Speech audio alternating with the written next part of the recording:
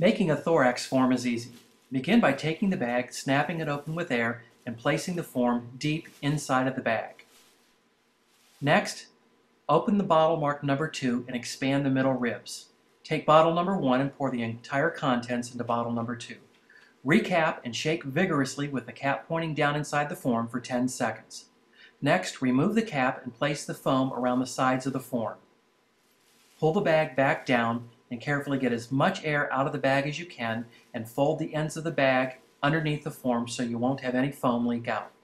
Next, bring your patient over to the form and have them lie face down on your thorax form with the arms up in a 45-degree position.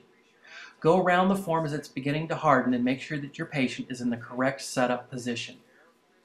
To get your patient out of the form after 15 minutes, help them push themselves up and out, and they're out of the form.